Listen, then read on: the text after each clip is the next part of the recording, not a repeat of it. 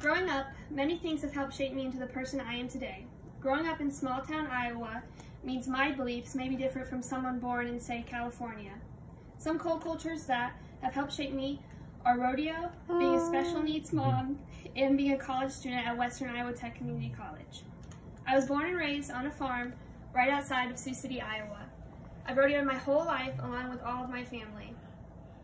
Growing up in rodeo has taught me major life lessons like responsibility and dedication.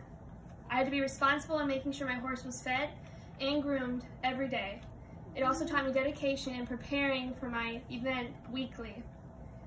Growing up in this sport made me enjoy competition, and I also made many lifelong friends. While rodeo is nothing new to me, something that is new to me is being a special needs mom. I gave birth to a baby boy named Aiden Eilers my senior year of high school. Right away we learned that Aiden had a condition called schizencephaly. Growing up with a special needs son means that my experience is much different than those who haven't had a special needs child.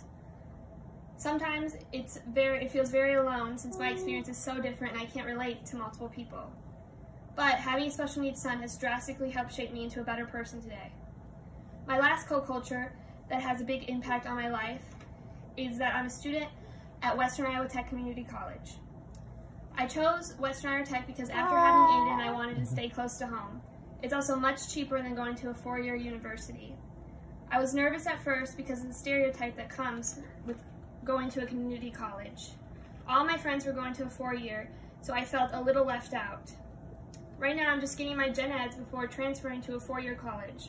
I plan on getting my DDS, where I will then become a dentist after graduating.